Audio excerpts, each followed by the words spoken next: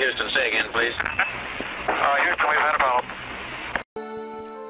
Hey there folks, and welcome ye all to part 10 of Pillars of Eternity.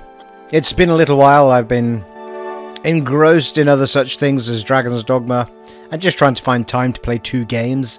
Not that I didn't want to play it. Not that I got my ass handed to me in the last game at all. Anyway, we are where we were, and we're going to have a look around this village that we found. So it could be a relatively slow part this, but we're going to go wandering around, see what's going on in each of these areas. I'm once again just testing the microphone's sound a little bit differently, so let me know if you feel like anything's not sounding right.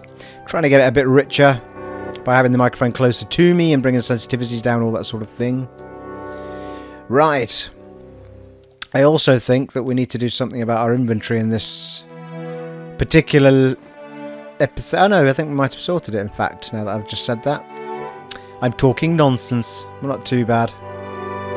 Although we are still carrying a few bits, possibly, yeah, that we don't have to be wandering around with. And we've got extra party members now as well. There's 6 of us.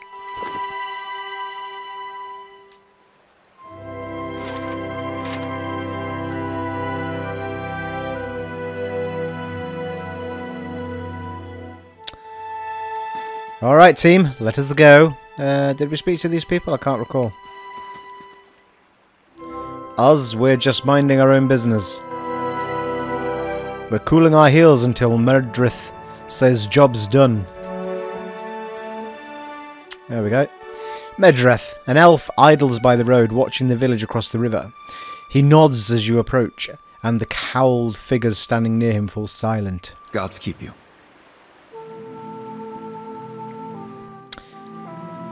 Greetings! A look of horror slowly forms on his face. Blazes. Alright, Blazes, you've just come from the village, have you? How bad was it?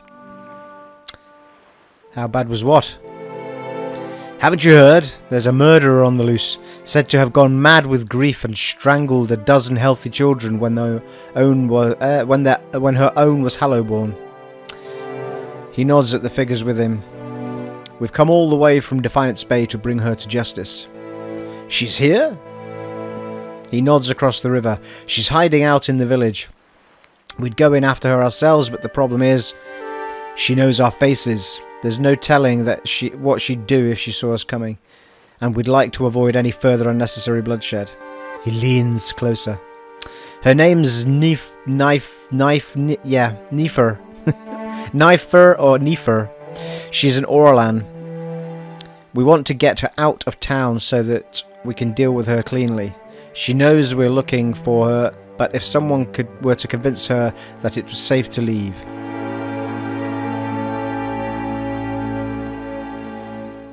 Yeah, I'm not sure about this. He nods. She won't know you. It'll be simple. I have a few questions for you. Remind me who I'm looking for? An Orlan woman named Nefer. I don't know exactly where in the village she is, but there aren't too many Orlans around here. Traveler. What did Nefer do exactly? She was responsible for the murder of all those babies in Defiance Bay, remember? Terrible thing. But we'll make her pay, alright? Was she though?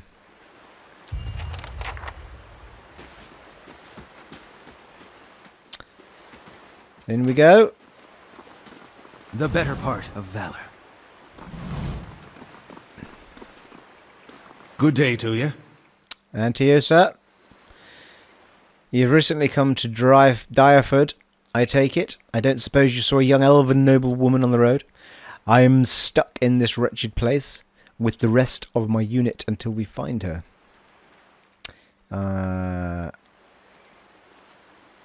I haven't seen anyone like that. Same as everyone else in the blazing village, he sighs. Perhaps you could go speak with Lord Harrond at the inn anyway. He'll be grateful for the assistance, and it could be the locals. Will open up to you about his daughter's disappearance more than they have to us.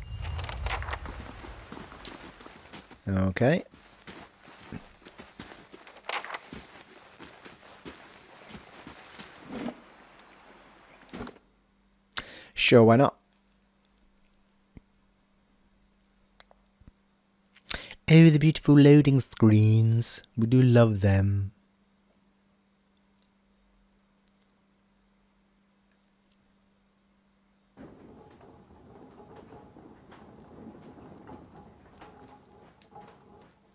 Have you been to Deviant's Bay? I hear there's no Hollowborn there. Or Hollowborn, I should say.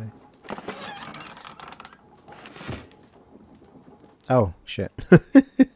Forgot there was no stealing in this game. Sorry about that, my friend. I'm going to leave now.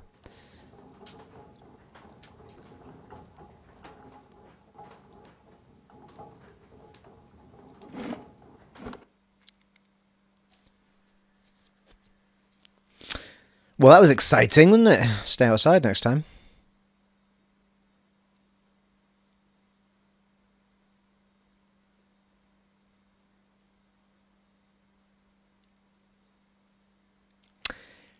Ooh, it's like original Skyrim loading times to go in and out of buildings.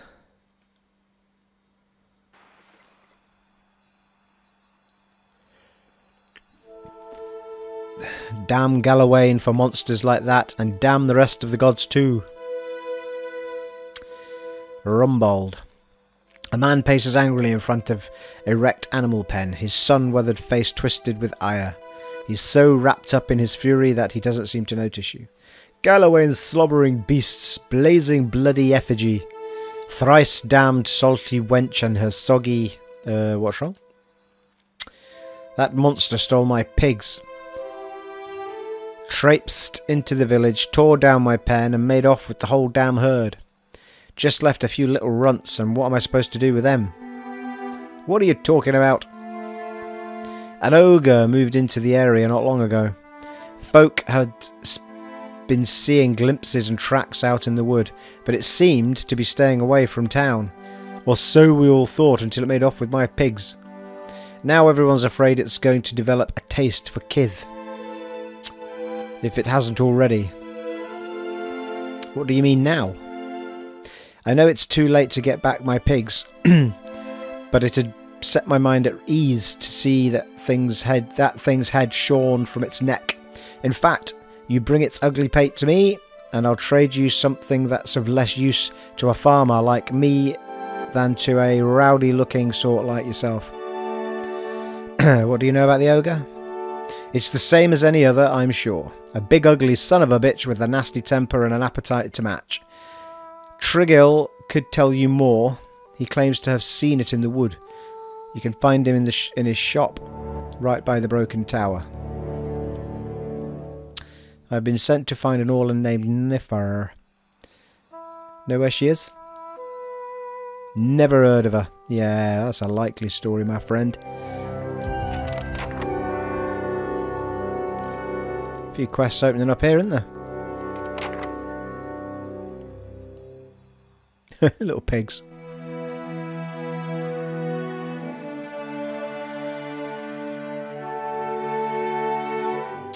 That lord will have bigger problems. The guards pushing us around. Harren's men already asked us about the girl. What more do we want? Wimfrith's pleasant enough, but once you get him talking... Speak to the pig.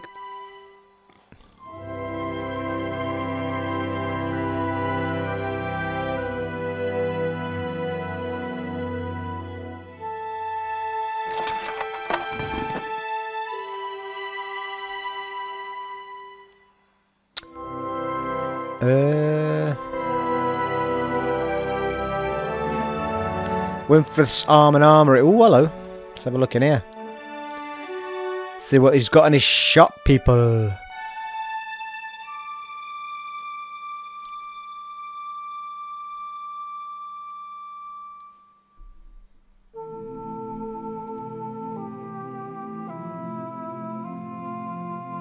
Howdo, Wimfrith.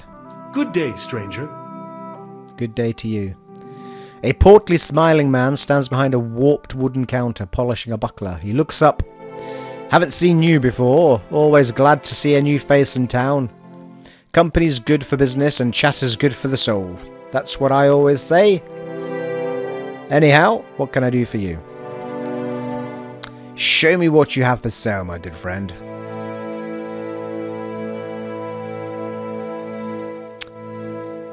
Yeah, it's a bit messy looking at stuff, isn't it?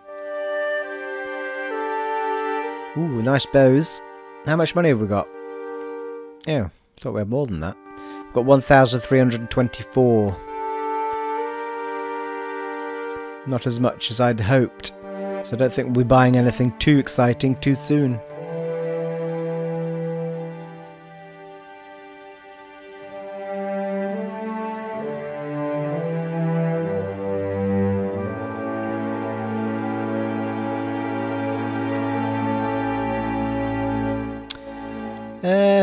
Have we got a torch? Don't know if we have.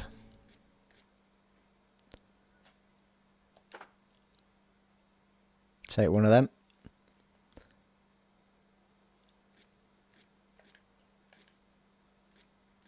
Yeah, I'm actually tempted to retrain my character, you know, and do them as a bowman.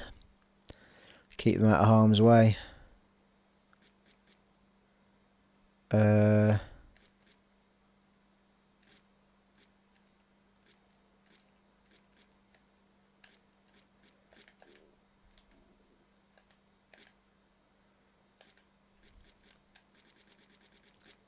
It's a bit annoying you've got to go all the way to the top of the menu to get to that upper menu.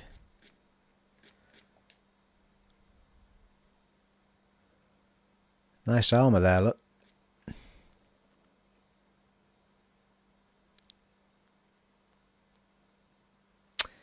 Yeah, the one we've got on seems to be... It's got a worse recovery speed, but it's got better defence on it.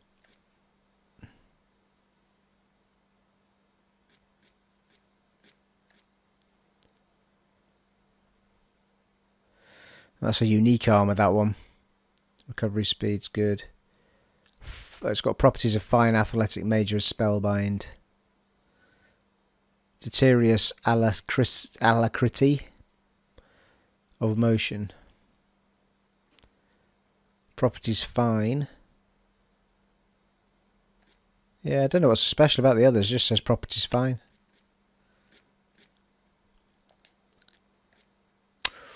Ooh, he's got some nice boots though. Zealous command bonus. Constitution of 1 in the one I've got. Zealous command bonus. What's that all about?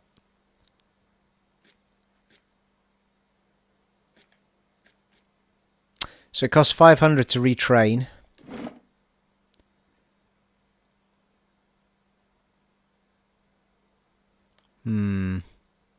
Right, I'm not sure if that's going to reset. It's not going to let me change his type though, is it? Reset Xander to level 1 and assign new attributes, skills, talents and abilities through level 4. Oh yeah, he is level 4, that's why.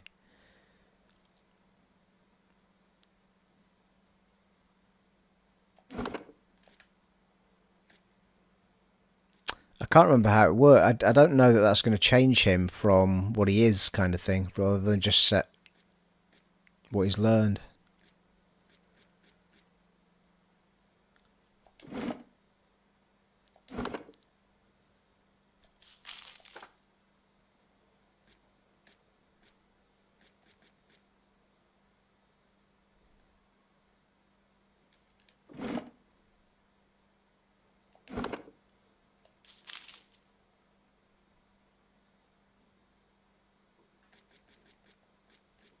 Where did it go? Pretty sure I just bought a torch and now I don't have it. Did I give him it back? That's brilliant, that is. What kind of system is this, people?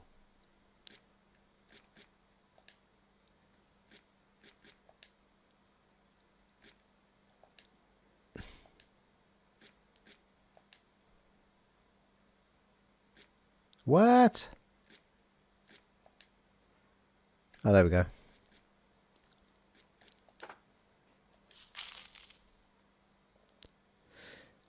Yes, that's it now. It's up there on the top guy, isn't it? Well met, friend. Let's see what he knows about what's been going on in Dyrford. Oh, we're a quiet little town, not much happens here, especially not since the Lgacy hit. People realised they couldn't have babies and just stopped trying altogether. And that takes a lot of the excitement out of the day-to-day, if you can believe it.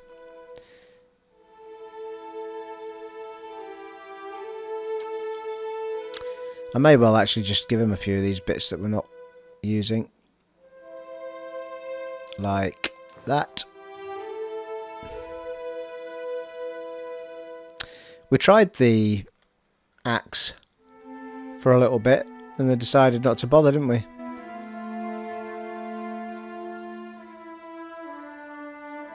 Interfering, burning lash and rending. Might hang on to it for a bit. So.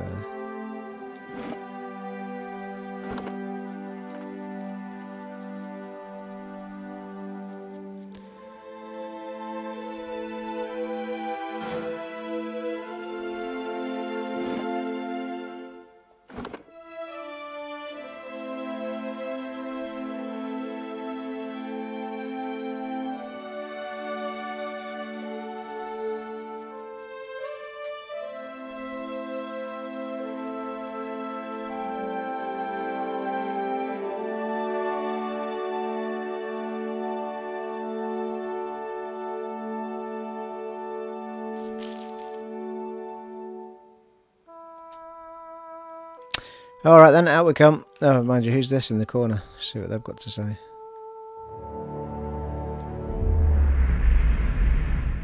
No, don't want to do that. There's too much reading involved in those pieces, people. Can't be doing with that.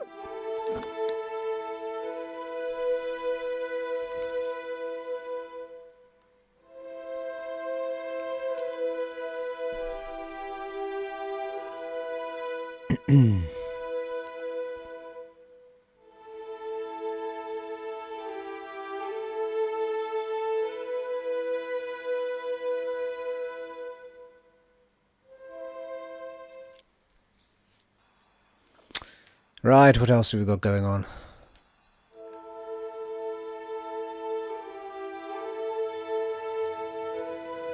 Can't remember the last time we had any healthy birth in the village.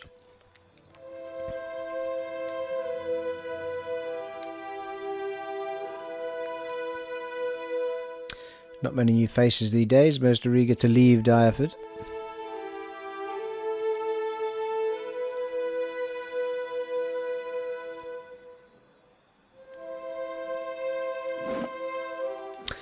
Draco Jenin! Let's see who's talking in there.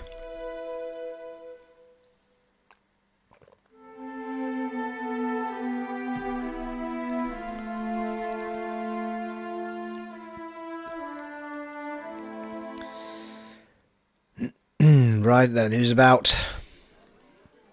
Evening all.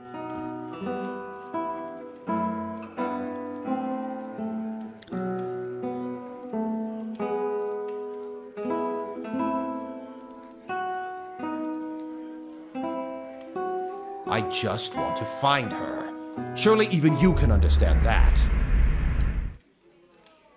We're decent folk, my lord. Perhaps you should leave and check the wilds.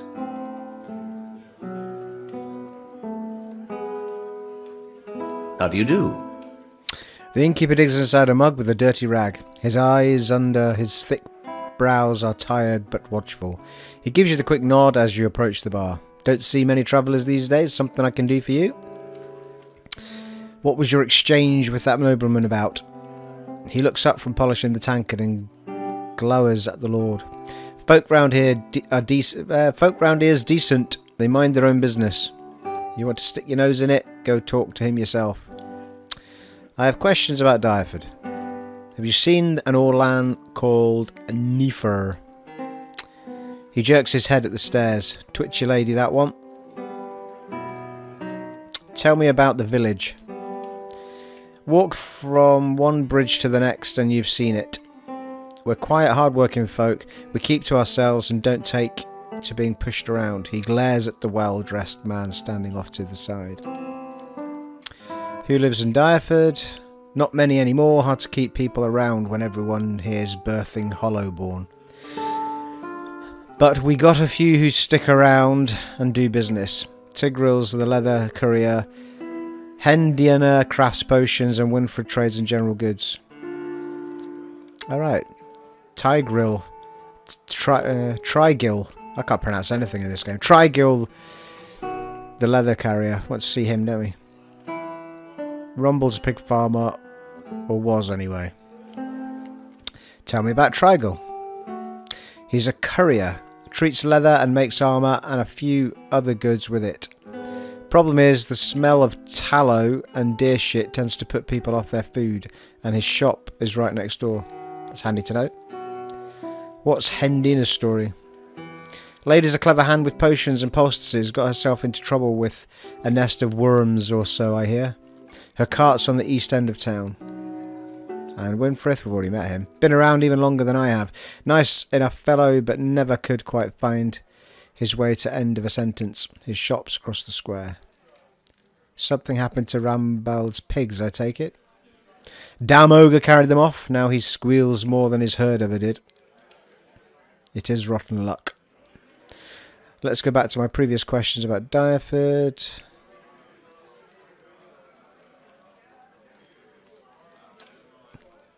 Have you seen an Orlan? You said you don't see many travellers.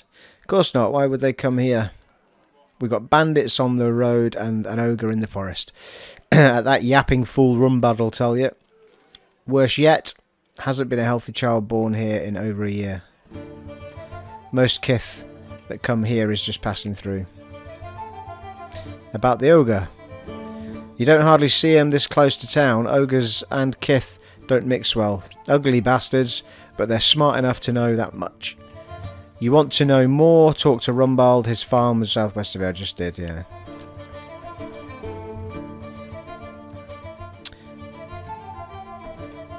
I'd like to hire an adventurer. Alright. Let's see what rooms you have. Now, we'll see what the adventurer thing's like. Got a few round here looking for work. Tell me what you're looking for and I'll hunt them down.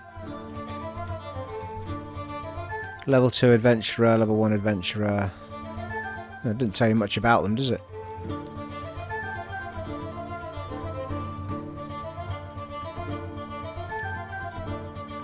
Alright, so you can do all your party stuff at any inn, I assume.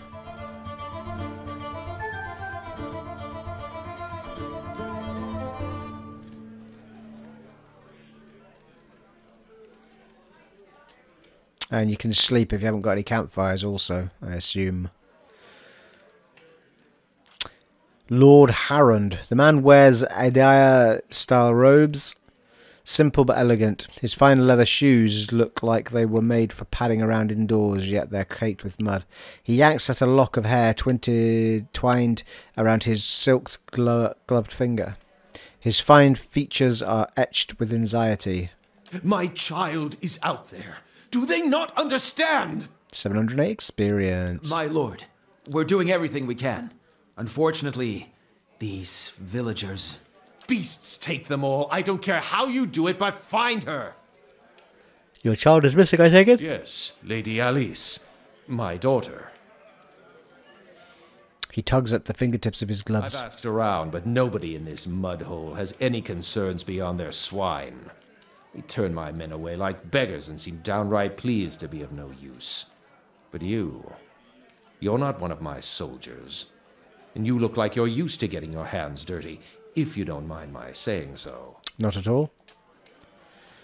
His guard leans in. My lord, I... Why did he just stop talking halfway through? So annoying. If you find her, he nibbles the thumb of one of the silk gloves. Tell her I won't be upset with her. She can come back and all will be well. I just want to make sure my child is safe. Nothing in the world is more important to me. I'd like to ask a few questions about your daughter. Of course. Describe Lady Aelys. She's a striking woman. Striking young woman, in fact. Bears more resemblance to her mother than to me. She has auburn hair and delicate, well-bred features. She must be, 28 or 29 now. Good of him to know. Tell me about her disappearance. We'd stopped in Dyrford a few days. On our 4th evening here, I was making plans to continue our journey. Lady Aelys was feeling unwell and went to bed. When I retired a couple of hours later, I found that she had vanished. None of my men had seen her go, and no one at the inn knows where she was. Since then, my people have been combing the village, but we've yet to find a clue, and the locals have been no help. Why did you and Aelys come to Dyrford? It was merely a stop along the way to Aelys' rest. However, she took ill shortly after our arrival, so it seemed prudent to allow her a few days to recover. What's in Aelys' rest? He frowns as if to protest, but he gives in with a sigh. Lady Aelys has reached an age where it is prudent for her to marry. Given this legacy business, I can't let her fertile lips slip by, nor do I want her womb to fester with the presence of so many hollowborn. Oh, very nice. So she's run away because she doesn't want to marry some old cretin, that's why. It seems there would be more potential suitors in New Haemar or New Yama. Where's the rest of your family? Surely they wouldn't want to miss your daughter's betrothal. I see, but going back to your daughter. Lady Harrand is ill-suited for travel, I'm afraid, and unfortunately Aelys has few other close relatives. My sister and her husband, Aelys's aunt and uncle, of course, have been visiting Adir these past months. And as for siblings, Aelys has none. My wife has only given birth to hollowborn since Aelys, that is.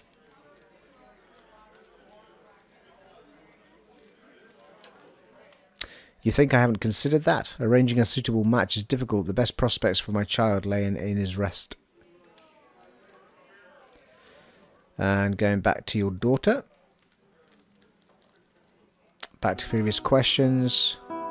So, I heard arguing with the innkeeper. A petty, small-minded man, just like the rest of them around here. I've been paying him an honest fee for board and bed, and yet he can't be bothered to stir himself to concern for my Aelys.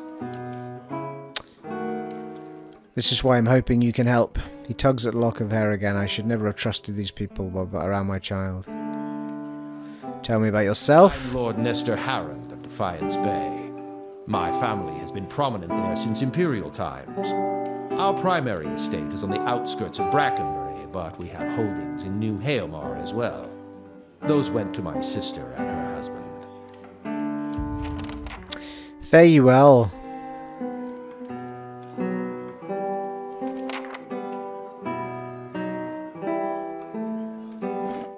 I think we should have a save as it happens, and I'd won this whole playthrough.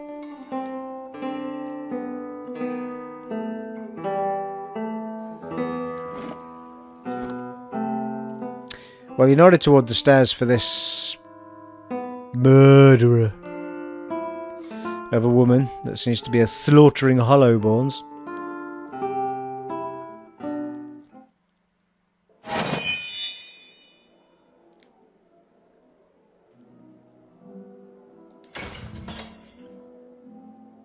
Hello. Knifer. The Orlan hovers by the window, peering out of it every few seconds. As you enter the room, she watches you carefully, her hand hovering over her stiletto. That's a knife, I take it, not a shoe. She cranes her head to peer behind you. Anyone follow you? Who sent you? Someone told me you were responsible for heinous killings in Defiance Bay. Let me guess. Was that someone named Medrith? She draws her stiletto. It's a lie. Plain and simple, I got on the wrong side of his employers and now he's after me. But if you're here to do his dirty work, I won't make it easy for you. Relax or attack? Relax, I just want to hear your side of the story. What story? The Dominils came after me. I just happened to rob the wrong place. How was I supposed to know they already had claimed it?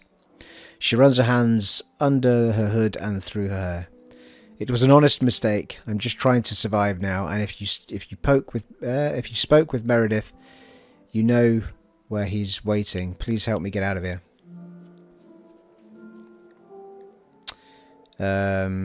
Go east. Medrith's waiting for you on the west of the river. 280 experience. She nods slowly. All right, I'm trusting you. Don't have much choice. See if you can send him the other way.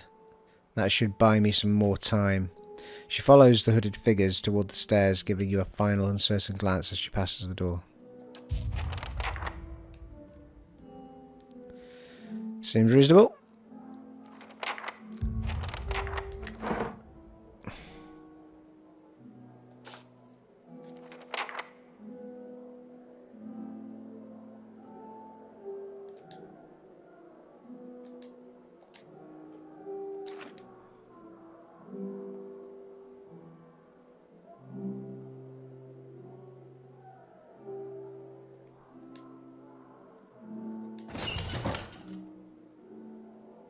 I can do that. That's settled. Nice.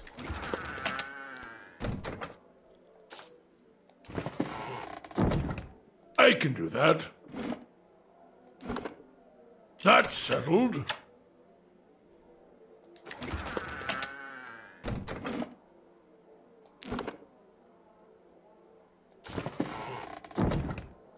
Nice. I'm going to get caught stealing. Can you close the door? We were never here. There might be somebody in here.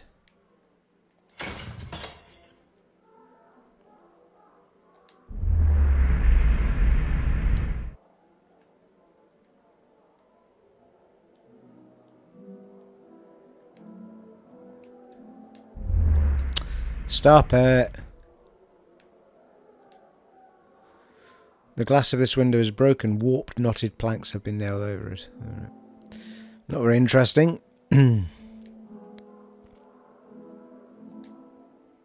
This painting portrays the expansive foothills below the mountains of White March. This painting depicts a forested ravine somewhere in the Living Lands. Well, that's nice to know.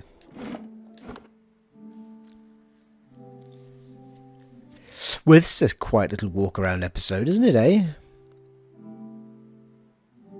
It's one of those sorts of RPGs, though. It's in the ilk of Divinity. You can go through a whole hour and a bit of not fighting or doing anything too majorly exciting other than talking to folks.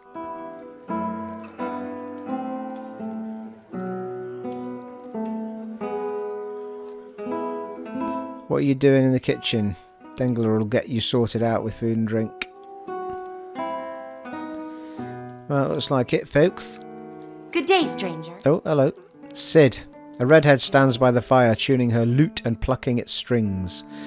She hums snatches of a melody as she goes. First time at Dracogen. Normally, I'd have a song ready, but I haven't quite worked out this tune yet. I'm writing some chants about founding of this inn. Say, you interested in the story? I haven't finished the chants, but I could tell you about it all the same. Sure, let's have it. No, I've got to read it. It was built in the time of Hadrit's rebellion. An Edrin lady, Thainu, once had a keep here. One of the towers still stands, but the rest is said to be buried under the village. Anyway, she stuck to the side of the Empire, and a contingent of Duk Hadrit's Knights of the Crucible helped the farmers and the colonists in the area turn the keep into rubble.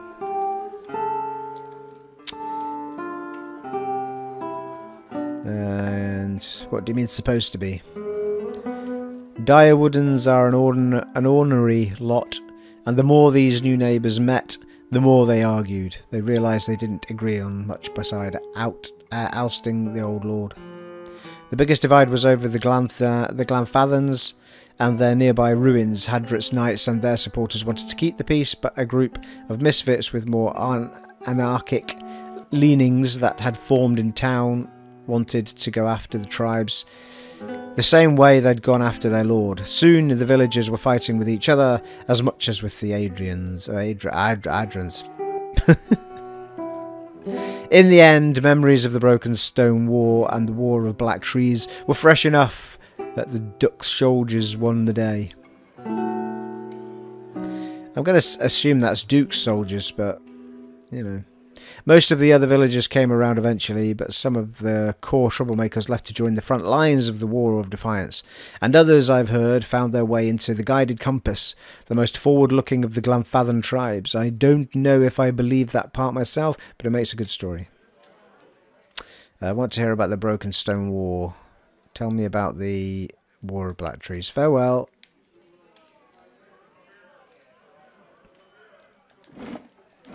Well, there was a place next door. I think the leather guy's next door to the inn, from what the guy was saying.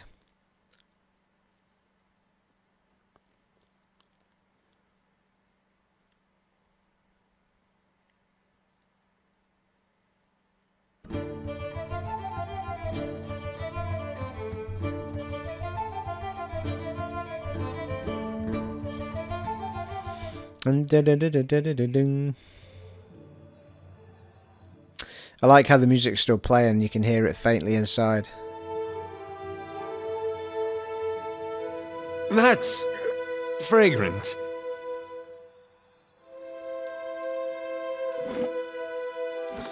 Triggle's house, which apparently smells of dead deer and deer shit, I think he said.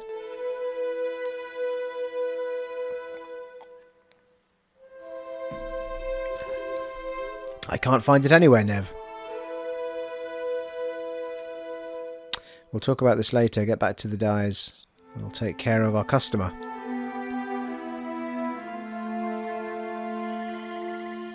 Good day to you. A sturdy, broad-shouldered man wipes his hands on his slacks. He reeks of the same foul compound wafting from the vats, and his arms are stained with dye. You looking to purchase some leather? What can you tell me about Aelys Harond? He shrugs. Only that her father's men have been banging down doors and stirring up trouble looking for her. I've never met her myself.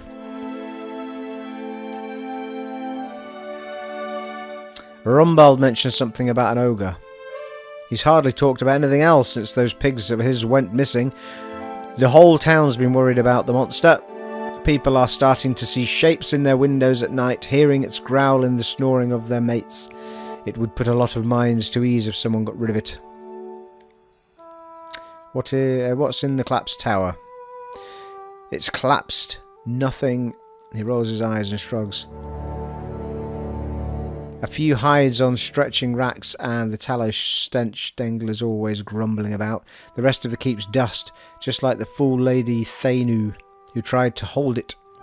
There's a bard at the inn who'll tell you the whole blazing story if you want to hear it. What do you got for sale? Oh, nice. Got weapons as well. Can I... Oh, hello. I've got quite a lot of money now. Must have sold some decent stuff. Or picked up a lot of coin.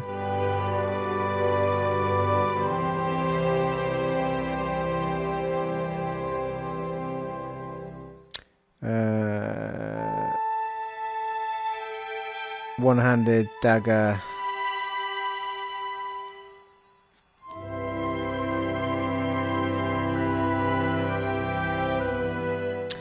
Fine hide armor, 1800.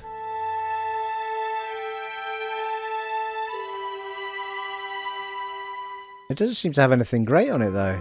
It just seems to be average defense and nothing else. You must be able to upgrade this stuff, surely.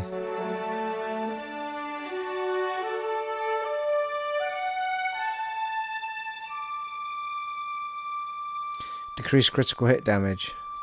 Why would you do that? Oh, on you, I guess. Oh, regeneration on Trollhide belt.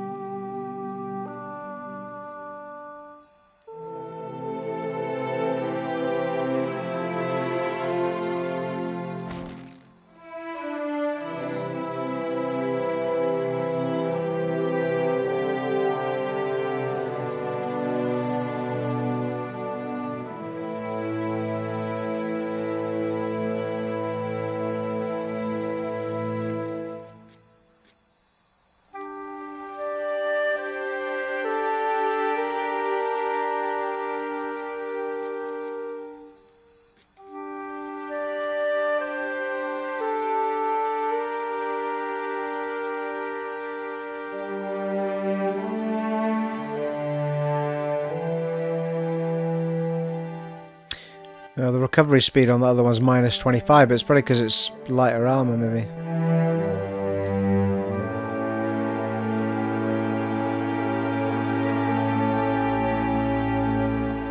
Don't think I've got anyone using daggers, have I?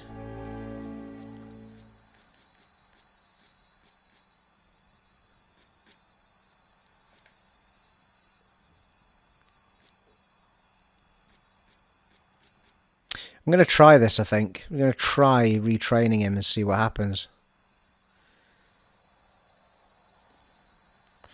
Well, I'll tell you what we can do.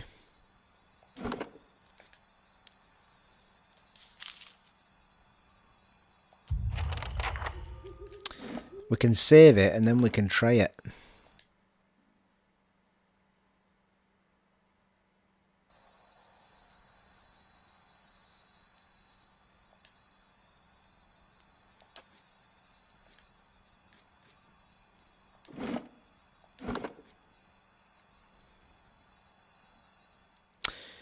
Yes, it does not let me change what I am, does it?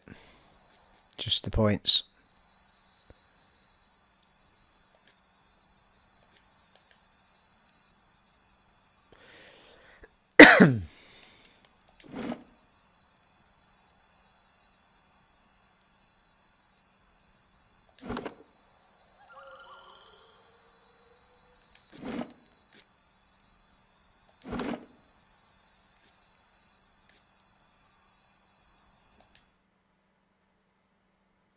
Right, it was worth trying. So it's only the points you can do and it costs you 500.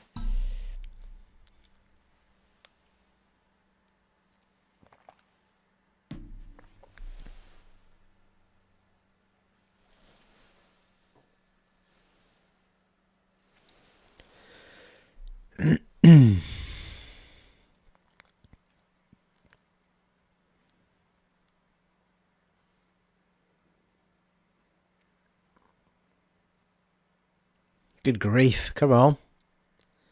It's not going to win the awards of fastest loading game, is it?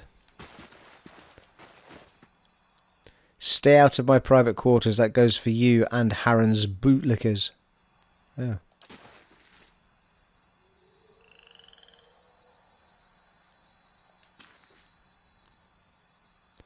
I'm not one for chit chat, blah.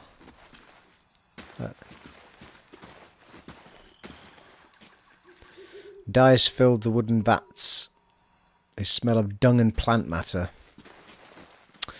Right, very well. I put my belt on as it happens, that I've just bought from him. If that works, the regeneration belt, I assume it's health regeneration with a bit of luck. Then I might go... Well, no, he didn't have another one, did he? He might respawn another one and buy another one off him. You never know.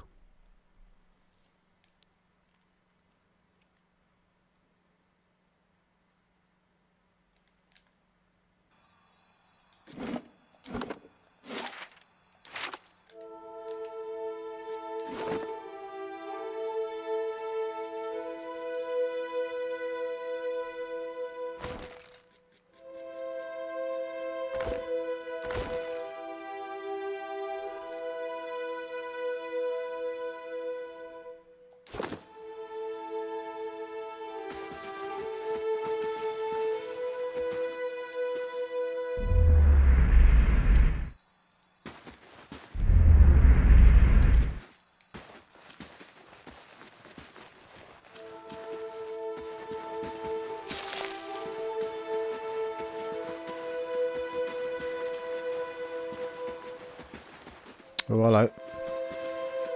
It's the tower.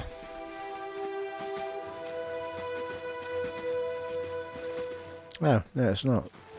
Just done a full circle, haven't we?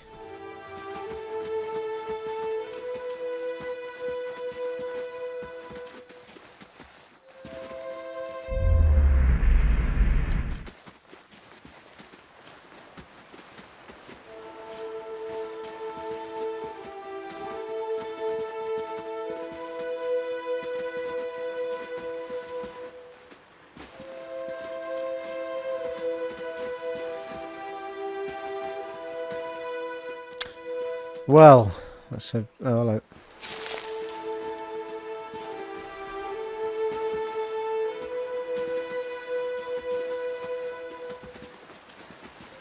Takes us out, I assume.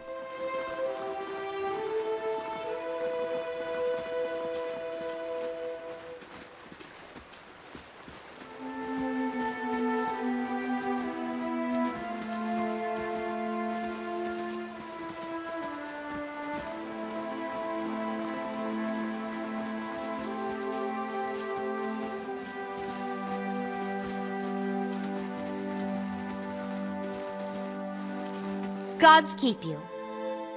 A young woman leans against a wagon. One arm and one side of her face are covered in bandages with raw, rippled flesh showing underneath. A minty, tangy scent wafts from her dressing. She smiles painfully. Just ventured into town. I'm about to dry on some of my stocks. But you're welcome to have a look and see. Actually, we're looking for a missing woman.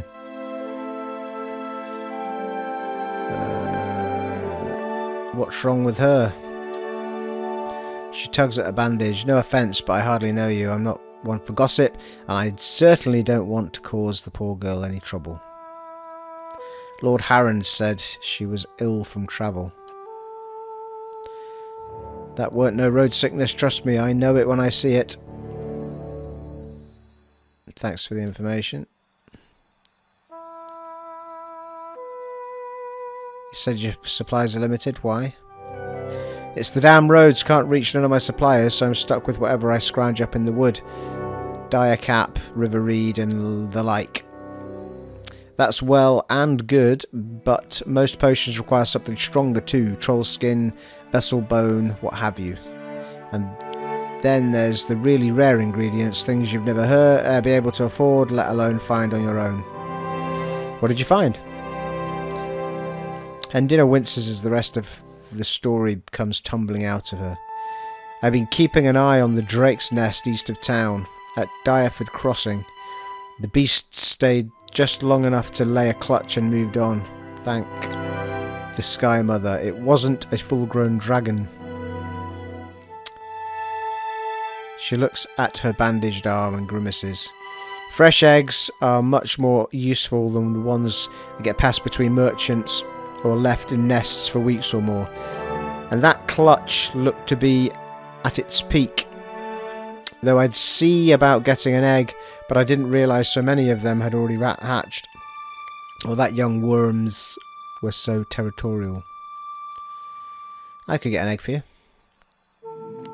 She keeps her gaze steady, but you see hope kindling in her eyes and twitching at the corner of her mouth. I sure hope you're not leading me on. I don't think I could stand getting burned again. She bites her lip. If you really mean to go after it, I'd certainly pay you. Just remember, big as they are, dragon eggs are fragile, and there's a lot more I can do with a whole one. Tell me about the dragon egg. It's in a nest. It's perched in a cliff on the east end of Dyrford Crossing. That's out in the wilds just east of here. I'm sure there are others elsewhere, but the one at Dyrford Crossing is just the age I need. If you head out that way, be careful. The place was crawling with worms when I went out there, and I can't imagine they've gone anywhere else. How did you get burned? She turns her face to the ground. By the flame, how bad does it look? Terrible, I know it. It looks like it hurts. Relax, it's not that bad. I'm surprised you'd go out in public like that. Who cares how it looks? What matters is that you're okay. I just wanted to know what happened. Who cares how it looks? Yeah. Suppose you're right. Good thing I know my poultices. What's wrong with the roads? A noise of disgust rattles in her throat. Brigands, looters, you name it. The gods may be hollowing out our babies, but it's grown folk that's rubbing out the rest of us. People are scrambling to Deviance Bay because they hear there's healthy births there, and all those refugees in abandoned homes attract desperate sorts like flies on dog shit. Show me your wares.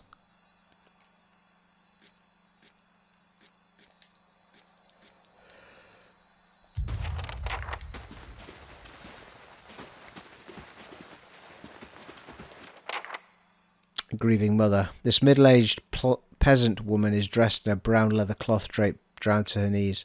Her hands are working at separating stringy, colourless vegetables in a pile before her, stripping the heads off the long, fibrous stems with a paring knife. She discards the stems one by one, placing the heads of the vegetables in a small cradle-like basket in front of her. She doesn't greet you as you approach.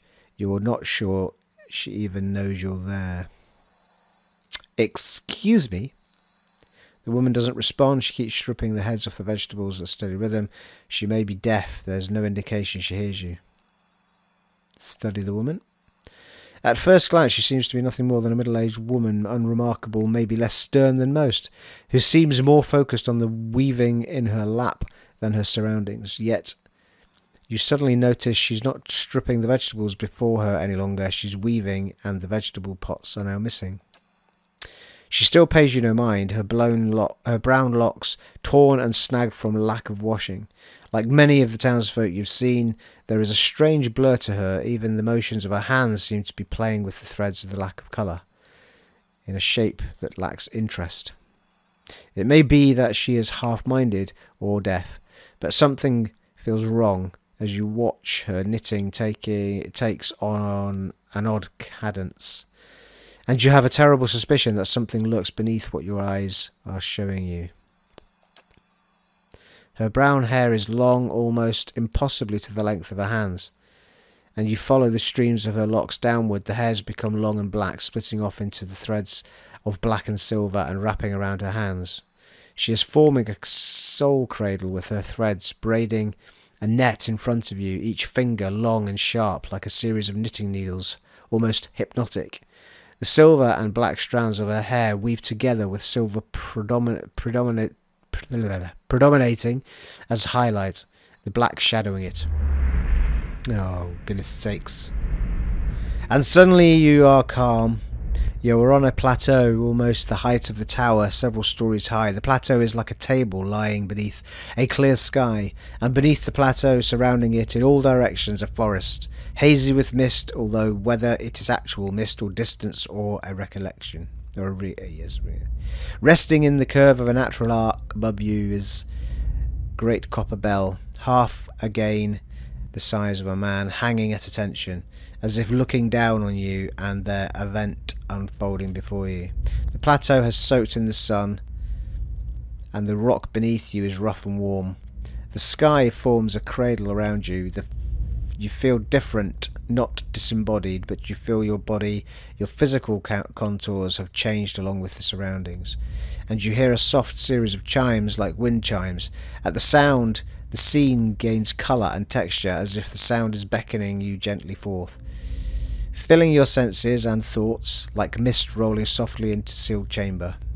And focus on the chimes. The chime coaxes you deeper into the memory, and you're certain it is a memory, a warm one. You are on the stone of the plateau, your knees on the warm texture of the ground, silver white shimmering like Adra. The plateau is formed of it, glistening in the sun. You can feel the heat on your skin, your wrists, and your hands. Your hands are in motion, weaving not thread, but gathering, tenderly moving along the first movements of Barath's wheel. Your hands are wet. Your hands are upon the flesh of a newborn child, and you can feel the crowning of a tiny head turning in your grip, its head slick wet from the womb. The hand you are wearing, inhabiting, have done this many times, and they are practiced and confident. You can feel distant pains in your own head as the head emerges, a stream of fluid from the womb helping the newborn slide forth, and a woman laboured, breathing, crying out. Focus on the child, the movement of your hands. As your hands move, you hear the sound of chimes clear cutting through the haze of memory. You cannot see where they are coming from, but they are close, and they are meant as comfort. Of that you are certain. Draw the child forth, and coaxed by your hands, every movement causing the chimes to sound again, almost eagerly the child comes forth, and as it does, your hands are in motion, weaving, moving along the length of the soft, wet rope.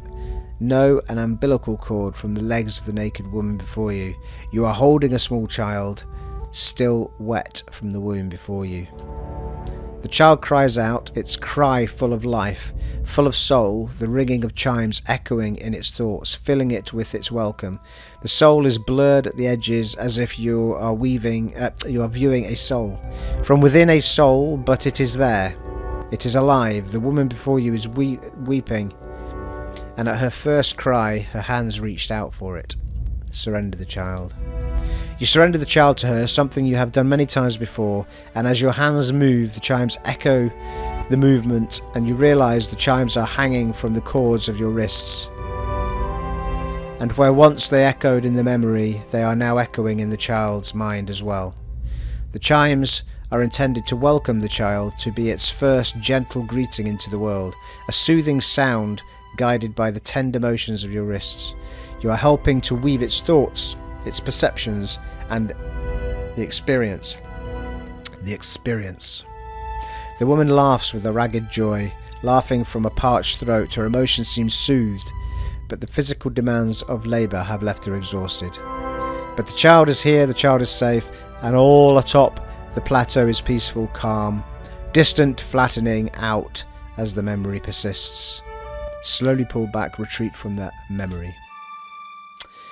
With effort, the scene bleeds of colour, and your mind becomes your own again. There is no pull, no anchor, yet the sound of the chimes remains. As they existed in the memory, they sound here as well, and they are hanging from woven braids on the wrists of the woman before you. Even your head is spinning from the touch of her mind, and sound of the chimes on her wrists is sharp and clear, as if coaxing you back to the real world. The woman still sits before you, but she is nothing like what you saw before. She is wearing black shredded garments that drape over her form like streamers. Her hair is streaks of black and run through with silver. Her age is almost impossible to tell. She simply feels old, like a crumbled watchtower. As she lifts her head to face you, you see that her hair is draped across the front of her face like a veil. Grieving mother. What you first saw of her was a mental glamour of some sort, unconscious, and you realise what you see is what the world sees, and you are perhaps the first to see her true self. Still, you don't sense a threat in the realisation. If anything, you feel a sense of relief from the figure. You can hear her thoughts, and she is glad to at last see you. What did you do to me? I am seen, but the eyes of others do not remember. You were the first to see me as I am, the call stripped aside. There is a light touch on your mind, a caress, and her left hand mirrors the motion of the touch, reaching up to the air between you. You hear the chime on her wrist sound softly. Her hand moves as if pantomiming, resting on your cheek at a distance, and she speaks softly and slowly. Your memories. A cadence of wheels on a caravan track. Fever. Questions by running water. Violence in a night's campfire. Arrows in the dark. And fleeing. Falling rock and cracking stone. And a storm. The storm. The storm that brushed you. Did its screaming wake you from your mind's cradle? Your memory of it is painful. Its cry is difficult to ignore. It's like a child. Many children crying out. I encountered a bioac, yes, and it did something to me. We were attacked in the woods as we were on our way to Gul'dan Vale. Be cautious what you read in my mind without my leave. What happened between us on that plateau memory we shared. Her hand withdraws shyly, a chime sounding softly once again. The woman stands uncertainly, as if she has been sitting for some time, or is too weak to bear her own weight. You notice cheekbones are tight, her face gaunt, yet her stance is weak. She seems determined to stand before you. You are able to see me. It is almost a question. You suddenly realise she doesn't seem to know what you saw when you looked at her, the image on the plateau, yet the image was so clear, so sharp, you're surprised she didn't feel you there. See me as a rare gift, a watcher's gift.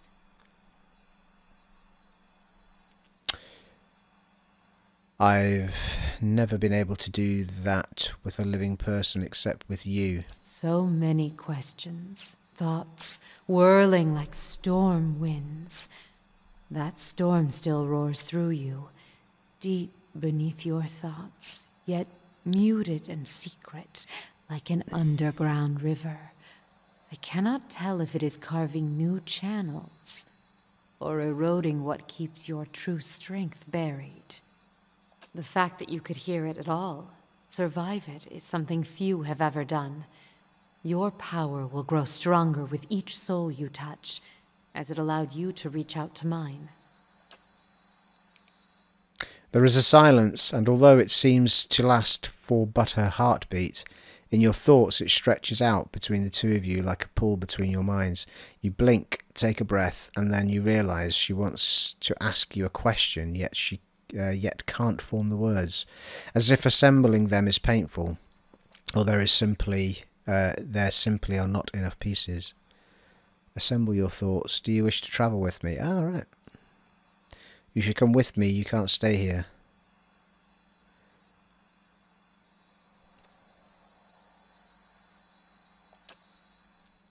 You feel a wave of fear gusted with the strength of relief, although oddly her expression does not change. Then fear dissipates and you feel strength and certainty, as if the plateau from her memory lies beneath you and a calm sky looks down upon you. Right, well, we don't know what she is, do we? Level 4 cipher.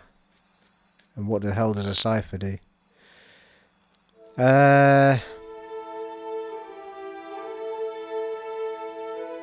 Well, can't lose him or him.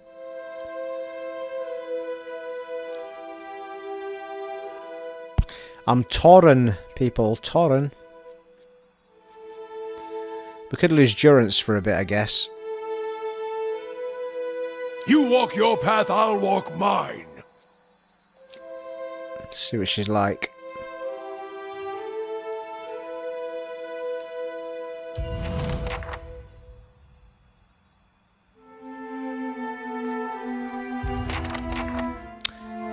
Ah, interesting.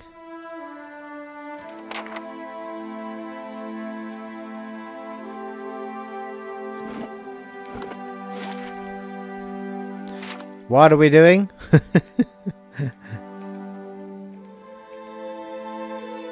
There she is.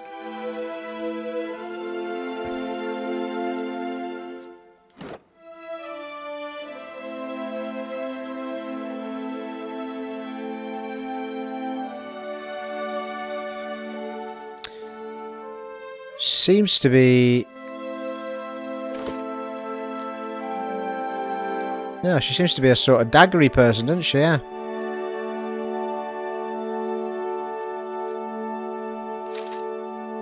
Dagger and bow.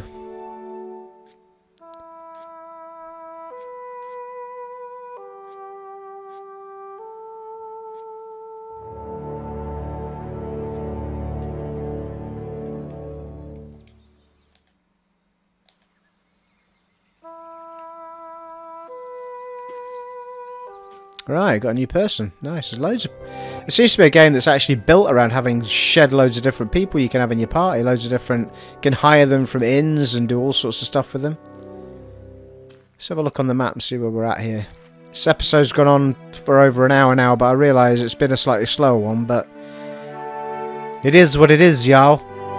And I think for the people that are following this particular playthrough, I think it's probably your cup of tea anyway. I hope my reading isn't too awful for you, but hopefully it'll stop you having to read all the text.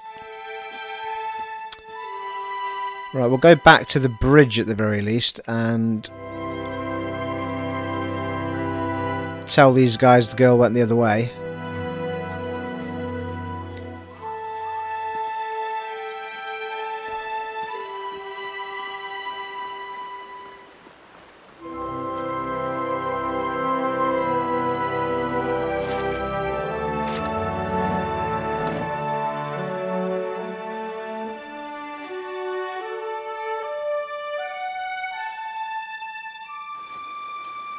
How do you do?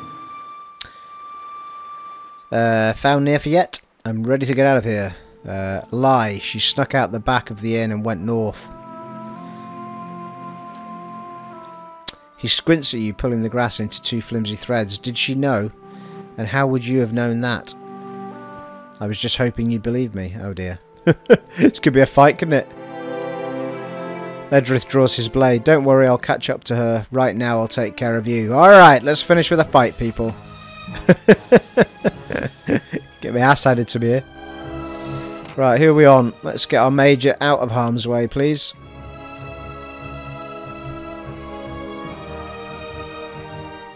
And...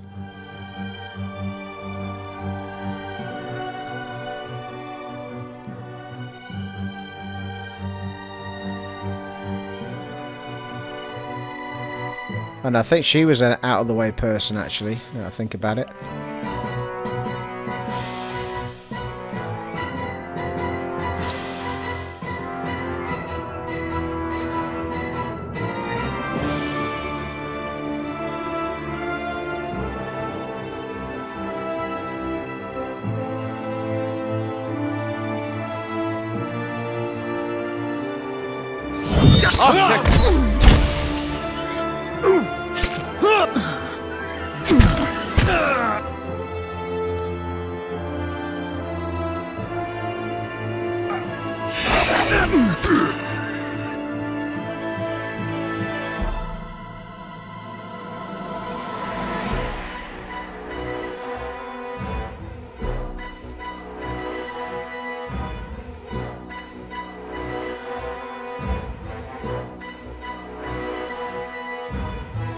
Lara will be on seek.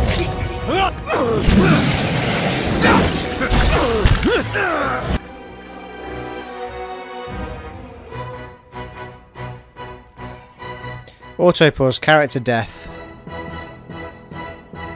Boar companion. Oh, right, it was the... No, I don't know what that was, to be fair.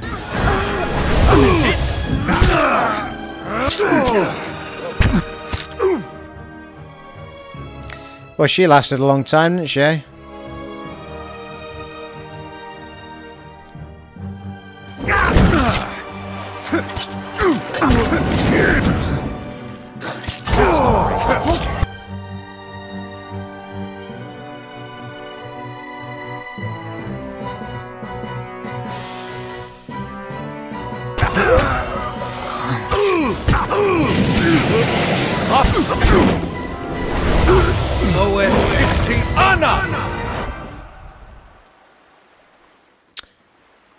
Well, blimmin' heck. Have a bit of that action. 1,000 copper.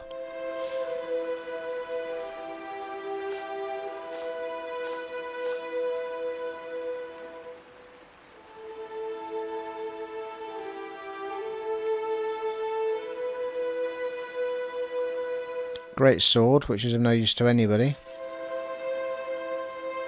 Two-handed war bow.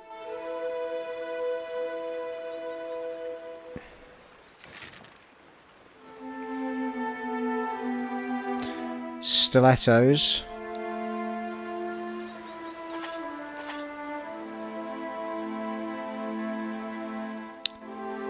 Fine. Brigandine, heavy armor. Medium armor.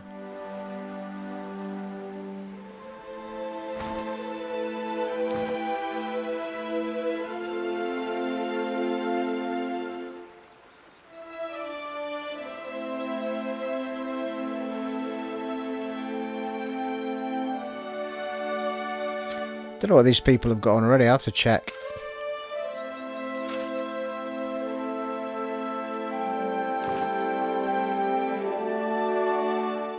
Well, that went okay. It was better than the last fight. I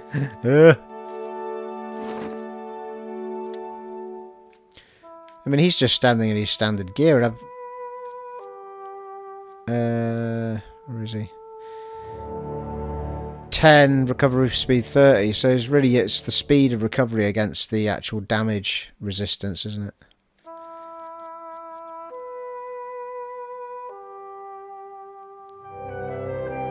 Fine leather armour, it's the same as what she's wearing already, isn't it?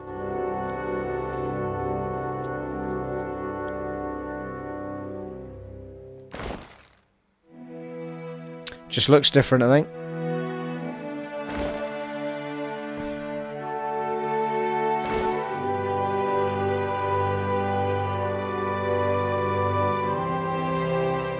Oh, actually, that one's got speed recovery of 20, so it's better. Yeah.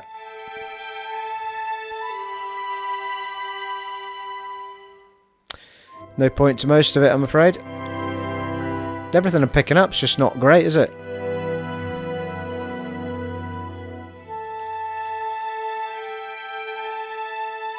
$17 to 26 on the warbow, as opposed to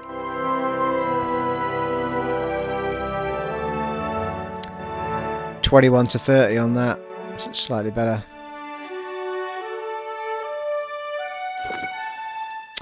Right, okay, well we got that done. Little nosy about.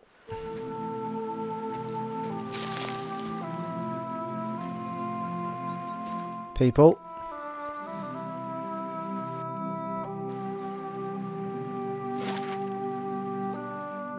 Oh, there's a temple there as well.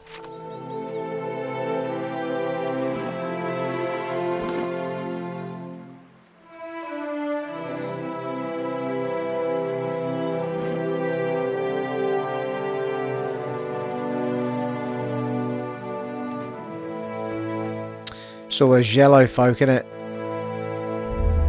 Yeah.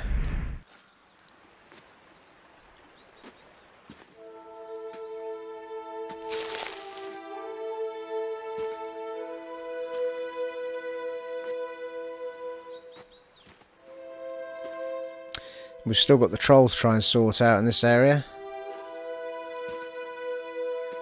Let's have ourselves a look in here before we move on.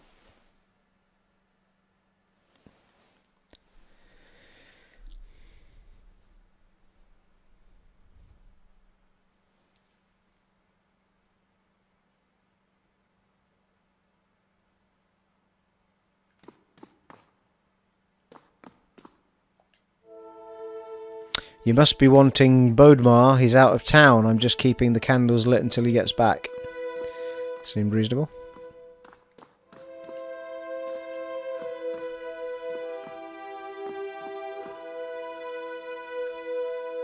Flames dance amidst scattered offerings, keys, coins, and blah. Well, that was exciting.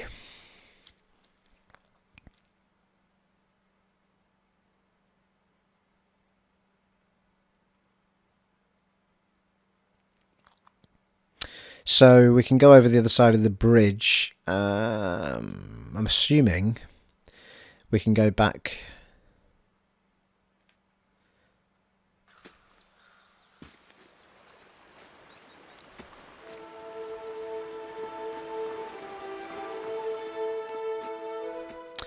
Slightly concerned about our new party member. She seemed awfully weak in that battle. Might have to move her over to her bow.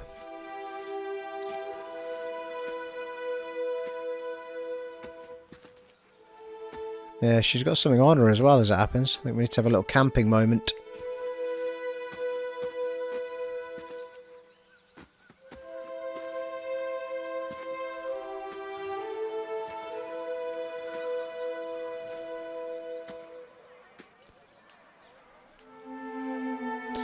People who can afford to are fleeing.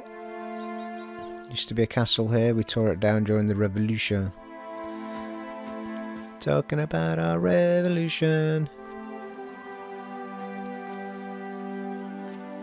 Alright, well, I think we've covered pretty much all this area.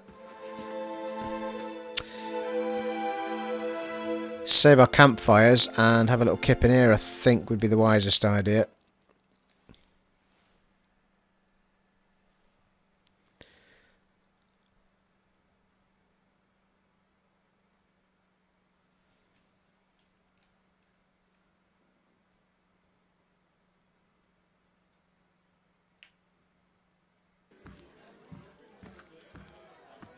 How do you do?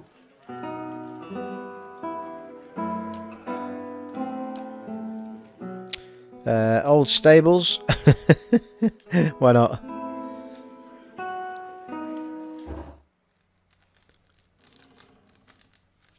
Seems reasonable.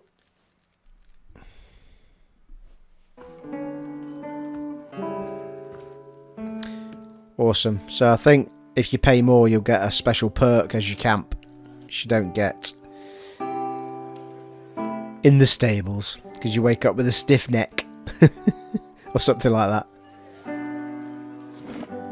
Okay, folks, so I'm going to save it there, and then in the next part, we shall try and hunt down the ogre and follow the roads elsewhere. We've got a couple of quests to do. We need to find this girl as well. So I'm going to have a little nosy around. We did ask most of the villagers. I'm not sure that we actually gained any more knowledge about that, but perhaps one of you fine people might know. We shall need to read our...